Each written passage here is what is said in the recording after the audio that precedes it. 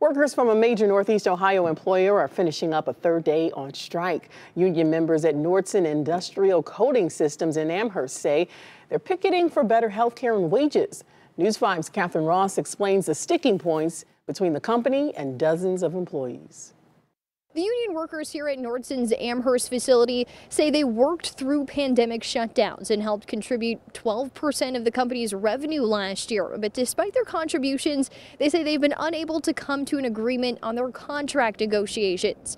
A strike went into effect on Monday, and they've been on the picket lines ever since. Wednesday, parking lots are empty and doors shuttered at several buildings on the Nordson Industrial Coating Systems campus. What do we want? Fair contract! Instead, dozens of workers are trying to stay warm on the picket line. We're ready to sit down and talk, and my members will stay one day longer than they will. The strike began at midnight on Monday after the International Association of Machinists and Aerospace Workers overwhelmingly voted to reject the company's last and best offer. For the last 20 years, things have changed, and the top issues are respect and dignity on the job. What do we want? The local 1802 president is an electrician at the company himself. He says the company's current mandatory overtime policy and 32 required Saturdays make it tough to juggle work and home life. We're just looking for, again, a work-life balance with overtime and being able to spend some time with our families. The company says it's disappointed in the strike.